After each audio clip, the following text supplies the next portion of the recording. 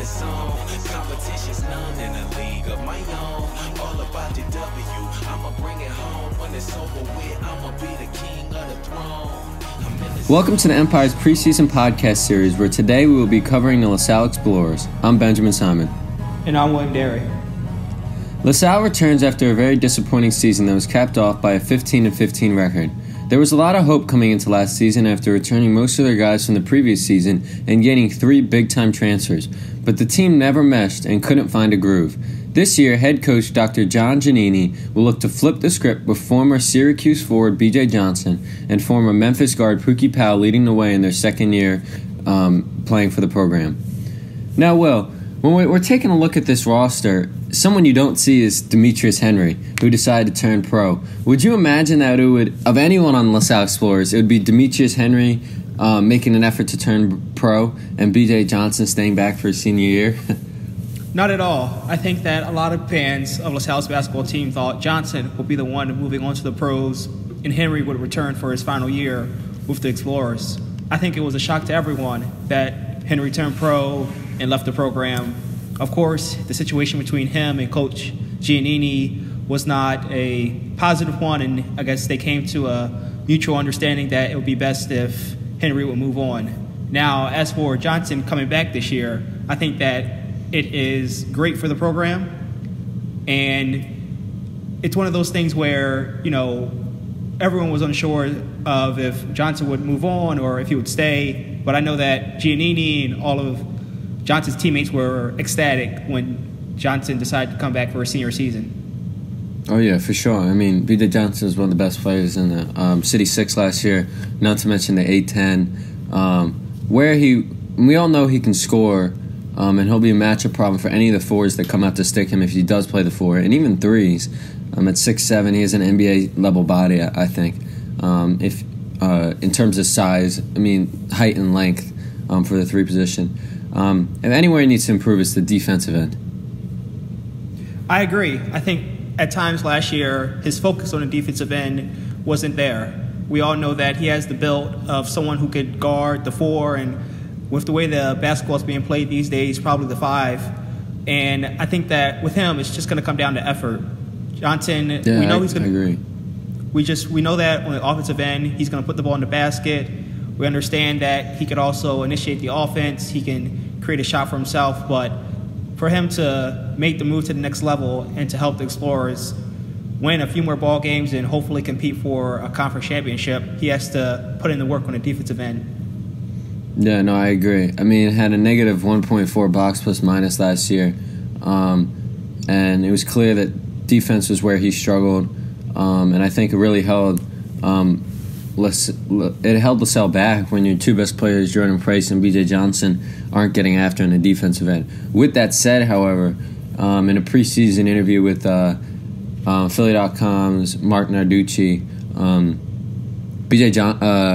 Coach Giannini talked about B.J. Johnson as more focused on the defensive end, putting more effort on the defensive end in this offseason, and he acknowledged the fact that he did put in effort last year, but he said specifically that the focus was there more this year for BJ in the preseason, and that he had really made defense a focal point of his improvements over the offseason this year.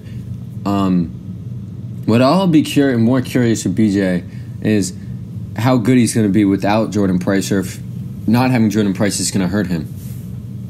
I agree. I think that last year, if last year is any indicator, I think Johnson should be okay.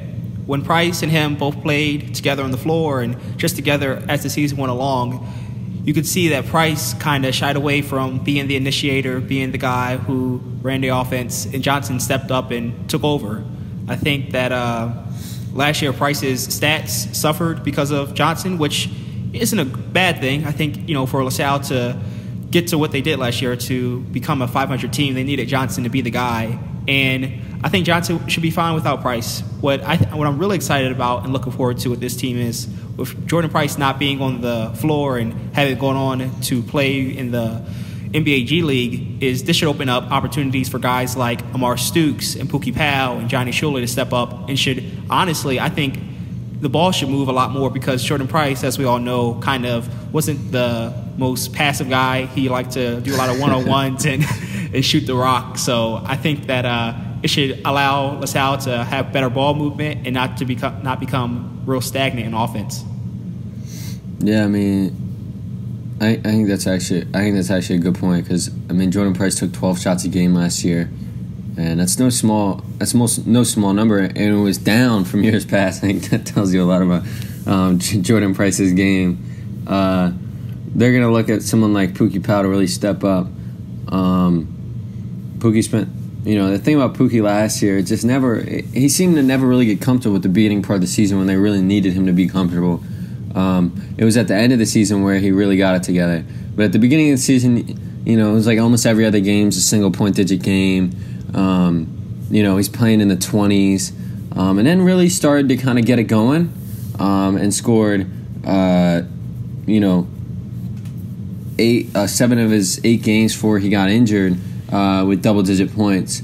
And then got injured for 6 games and then came back and he picked up where he left off, scoring double digits 5 of the last 7 games of the season, and then playing 30-plus minutes in the last 5-7 games of the season. So, it was, he got that comfort level out the way in the first couple games, had trouble, was kind of in the doghouse, and I think he got that out the way. We know Pookie's going to score. He's going to have to score, and we saw that he could score last year, especially with like a 27-point game against Villanova. The better question is, I think, are they going to be able to play 3? It seems like their 5 best players includes Johnny Schuler, but you can't play 3 point guards on the floor. So, you assume Johnny Schuler of the 3 point guards is going to come off the bench. Will there be a time you think that we see those 3, not very big guards on the floor at the same time? Possibly. I like Johnny Schuler. I think that he can also score, get to the basket, and, can run the offense. So thinking about having Amar Stooks, Pookie Powell, Johnny Schuler all on the court at the same time, I think it's possible. Stooks is probably the best defender out of the 3 of them, so possibly playing him at the 3 and guarding the other team's small forward. And then with Pookie Powell... It's a tough task. Tough task, but I think Stooks is up for it. I think some people have been... hesitant to give Amar Stooks the credit, but he had a great season. That's a good point. In my opinion, I agree. I don't think people give Amar Stooks his fair credit. Yeah, and I think especially last season. Yeah. The year, I can understand that his first 2 years with the program, he didn't, do as well as a lot of people hope because, he went to LaSalle College High School, so, he was a local guy, and people thought that he would come and, hit the ground running. So he struggled his first 2 years, but last year I believe that he was LaSalle's most improved player. He showed that he can play defense. He could also score the ball because I know we looked at his stats and he would have games where he would struggle scoring. He would take 10 shots but only hit 2 of them. So I think that different story last year.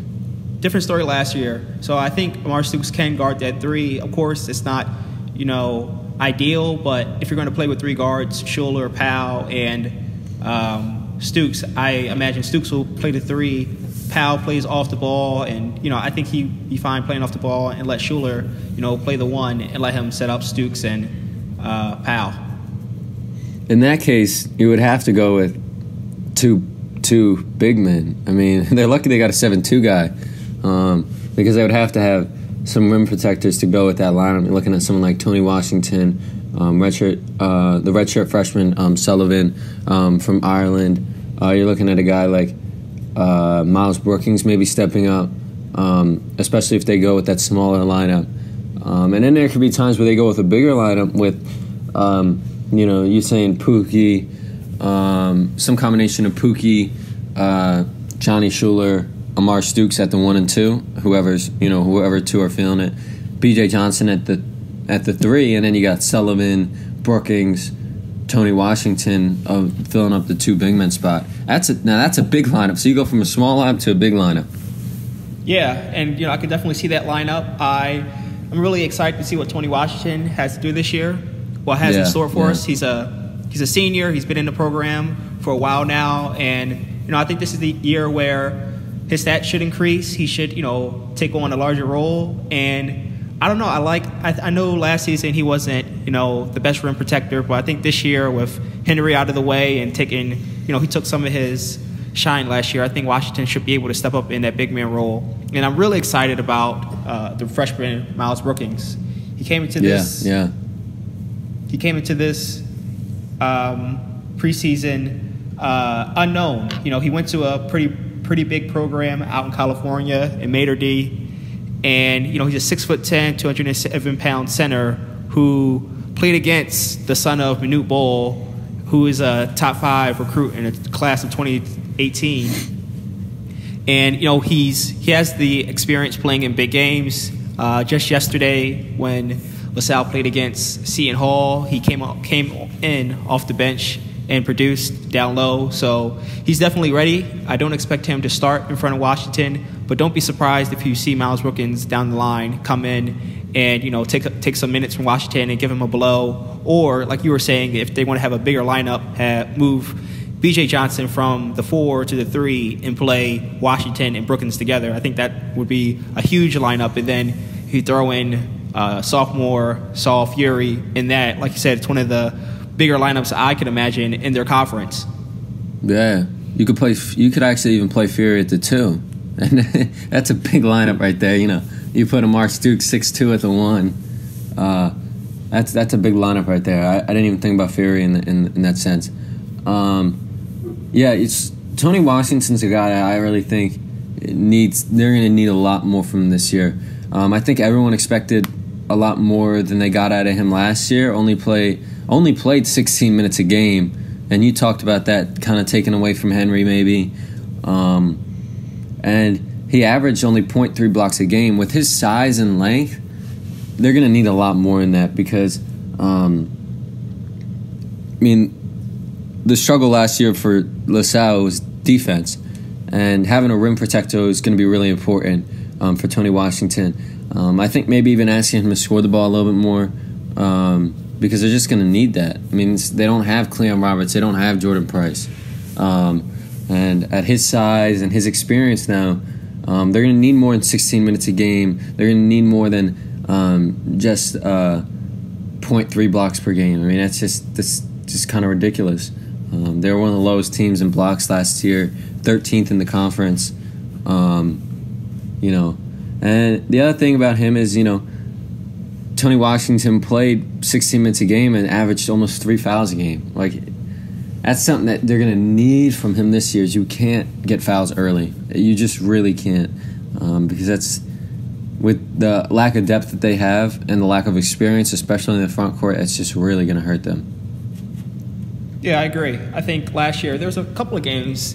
I know the one game we went to, Washington seemed to get into foul trouble and had to come out early. So this year they can't afford for Washington to get into foul trouble and to sit on the bench, even though they have a little bit of cover in Brookings. Besides Brookings and Sullivan off the bench, they don't really have any other size. So they need Washington to stay out of foul trouble and just to compete. And like you said, step up this year. I think if he steps up, LaSalle could go pretty far. Yeah, and kind of shifting gears a little bit. We're talking about, not even really shifting gears. We're talking about depth and where the depth is on the team. Looking at this kind of fifth starter, I think most people will probably agree it's going to be Pookie, Amar Stooks after a strong junior season, B.J. Johnson, and Tony Washington starting. The question is, who's going to be that fifth guy? Could it be a guy like Saul Fury? Could it be a guy like Isaiah Dees? Who are you seeing playing that role, Will? I think it could possibly be Deeds or Fury. I'm leaning towards Fury because of his size, and I think last year we saw such a small sample size that I'm interested to see what he's made of. I think he has a pretty nice shot from mid-range, and his size could really complement this lineup. And having him in the lineup could help them on a defensive end. Now, as far as scoring, it's just someone who's a pure baller and someone who can attack the rim. I think you go with Dees if you're going more offensive. He only started 2 games and only played in 17 games. And I know you mentioned to me earlier that he had some problems academically, so that's something to keep an eye on. Before his freshman year. He got it together, though. Before his freshman year. Good for him. And I think he showed flashes last year of potential. He had a big game against city rival Temple, so he's not afraid to, he's not afraid to show up in big games. So I think that, either one would work, but I think early in the season that they probably will go with Fury just to play more defensive and just to build that foundation. But don't be surprised if Isaiah Deeds starts some games this year. Maybe he won't be the starter every game, but I think if they're trying to play more offensive and trying to score points, you could definitely see him starting.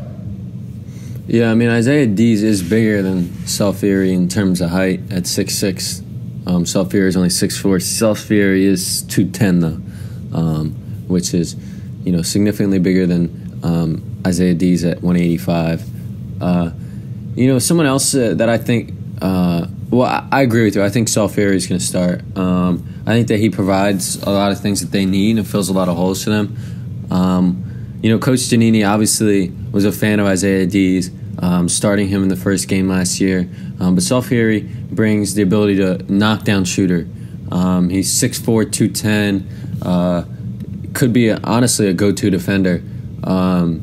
And I think that he's someone who went to a really good prep school at Putnam Science Academy, played with Mamadou Diarra and Hamidou Diallo, who's now at Kentucky, and Diarra's at UConn.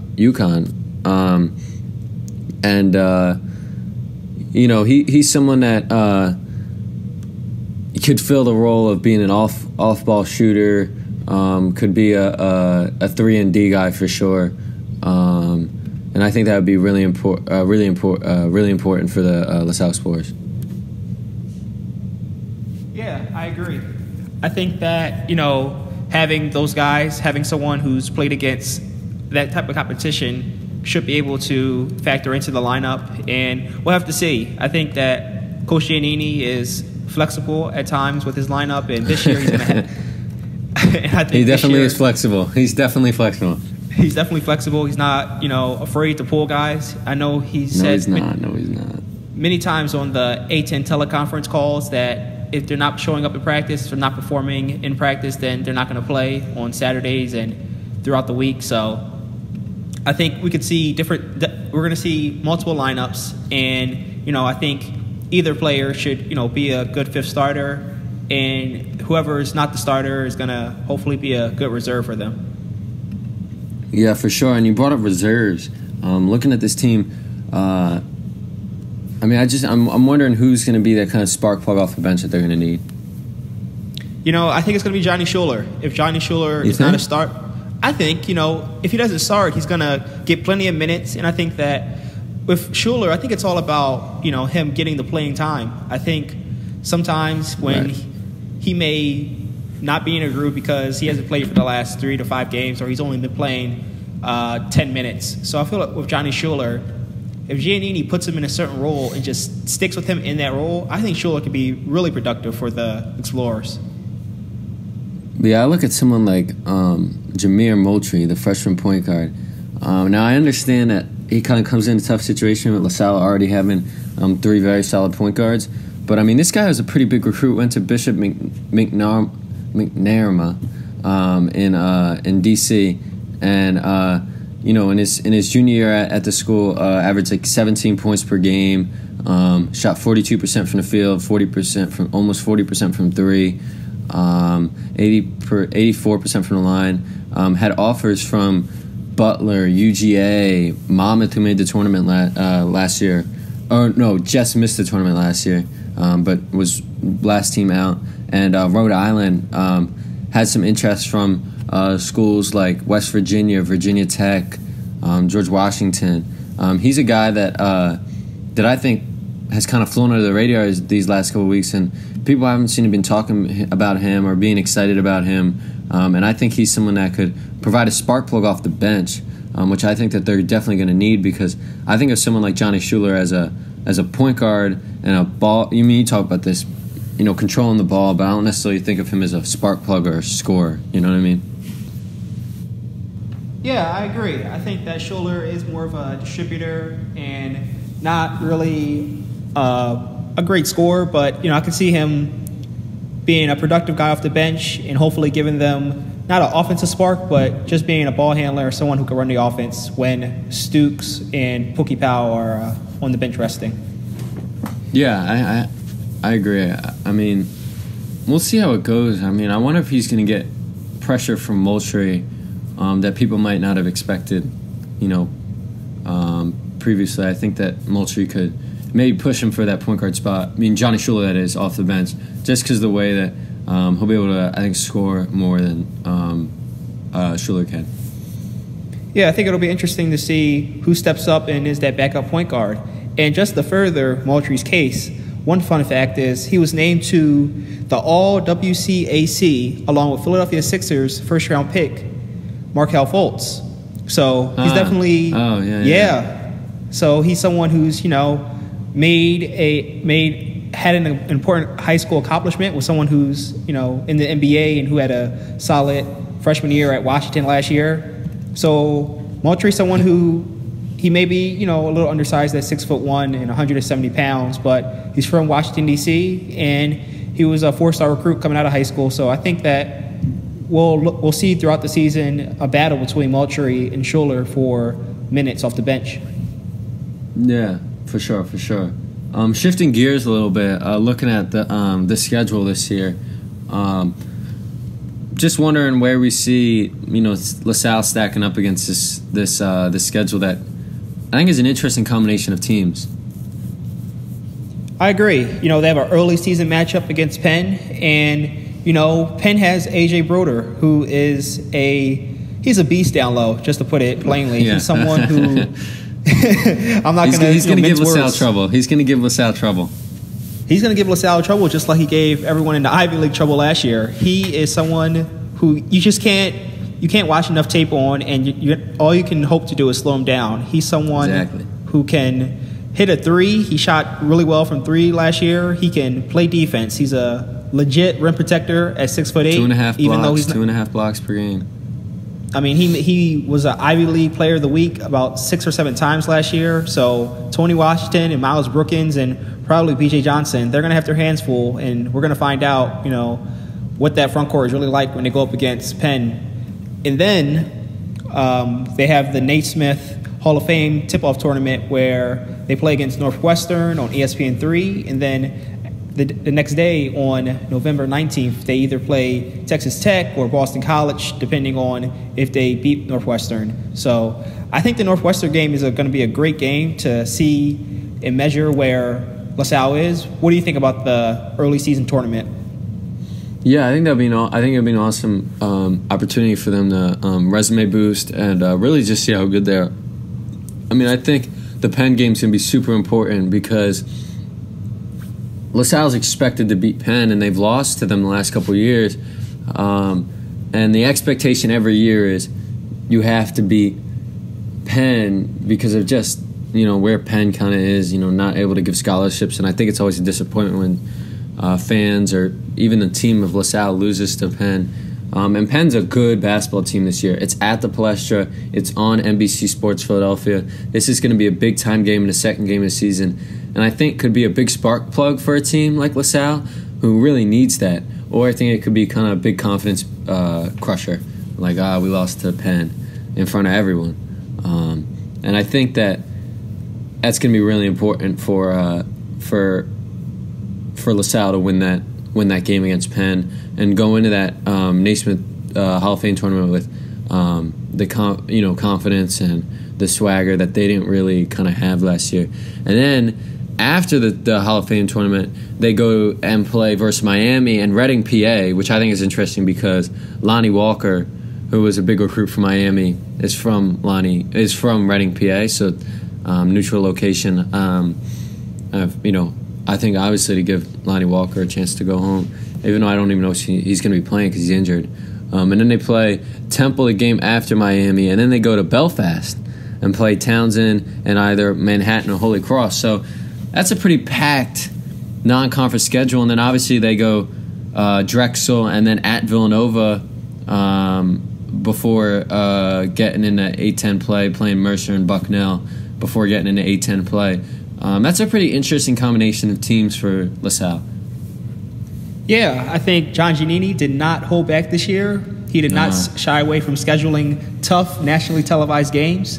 And I'm hopeful that the Belfast trip will allow them to come together as a team. They're going to be going over to Ireland. They have a center on the team in Sullivan who's from Ireland, so it'll be a homecoming for him. Maybe he can show him around, show him his country. And I like this schedule. I think that it's a difficult schedule, but they're going to be pushed to the test every night, and hopefully it'll will them onto, bringing it every night, because I know last year they struggled to maximize their effort in every game. But with this schedule, they don't have a choice but to come out every night and give it their all. Yeah, I wonder. I think that the Belfast tournament it was a good schedule because obviously they're going to Ireland, great bonding experience, and I think after playing like 4 straight legit teams, Northwestern, either Texas Tech, Boston College, Miami, then Temple, you played Townsend, Manhattan, Holy Cross. I don't know how many games they're going to win out of those 4 prior to the Belfast tournament. So I think, going up against Townsend and Manhattan or Holy Cross in the Basketball Hall of Fame Classic, you're playing against some solid competition, and I think a chance for them to get back on track if things didn't go the way that they wanted in those last 4 games. Yeah, it's a tough schedule, and then, it'll definitely prepare them for their conference schedule later in the year. Yeah, and I think really important is you're going to play some teams like Penn and Temple who have legit big men in A.J. Broder and Obi Nechionia. And I think the key is you're going to have to, I said this earlier, keep Tony Washington on the floor and find someone like Miles Brookings to play. We saw in their scrimmage loss to Seton Hall, that's top 25 ranked Seton Hall actually. Tony Washington only played 6 minutes because he had 4 fouls in 6 minutes. You can't do that if you're Tony Washington. They need him on the floor. They're lucky they got good minutes from Miles Brookings, who played 19 minutes and had 7 points and 5 boards. And they're going to need that out of him. And it's glad to see that Coach Giannini had the confidence in him to play him as Tony Washington struggled with fouls. Yeah, I know that's one thing that we brought up earlier in this podcast was can Tony Washington stay out of foul trouble and play more than 6 minutes, play maybe 15 to 20 minutes at least. They need him on the floor, and yesterday's exhibition against Seton Hall was not a good showing for him, but hopefully he'll bounce back when they play against Shippensburg. You hope that he can have a good game in that exhibition so that when the season starts, he'll, can hit the ground running. Yeah, for sure. And I think it might be interesting just based off their Seton Hall game yesterday. Miles Brookings only played 19 minutes. Tony Washington only played 6. Who else played the minutes at the 5? And I think that we could see them maybe even going with a lineup where your biggest guy is B.J. Johnson. That's a matchup nightmare for the opposition. Defensively, they'll obviously have some trouble, but Salfieri's a big fella. And B.J. Johnson's 6'7" and long. So I wonder, if you might see them going with that really small ball lineup.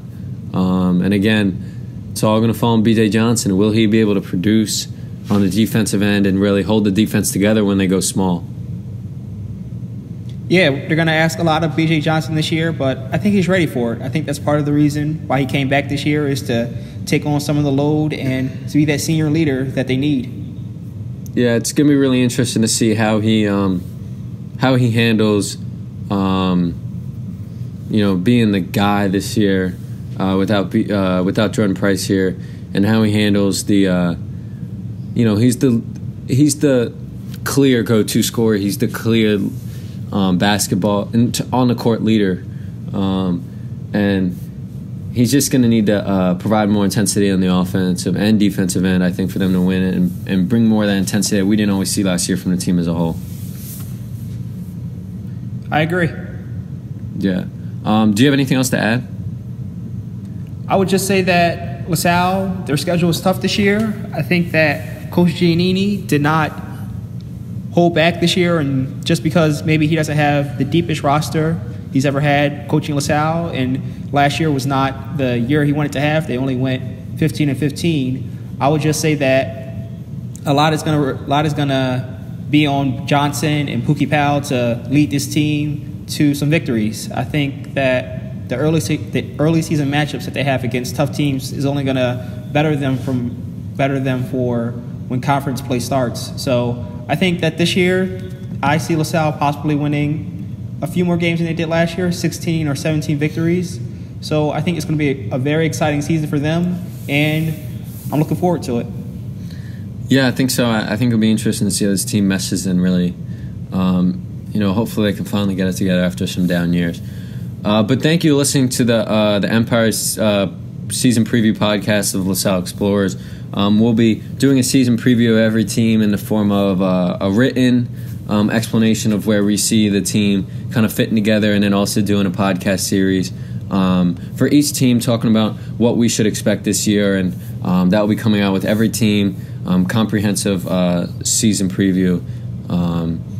Thank you for listening to the Empire's edition of LaSalle season preview. I'm Benjamin Simon. And I'm William Derry. Thank you very much.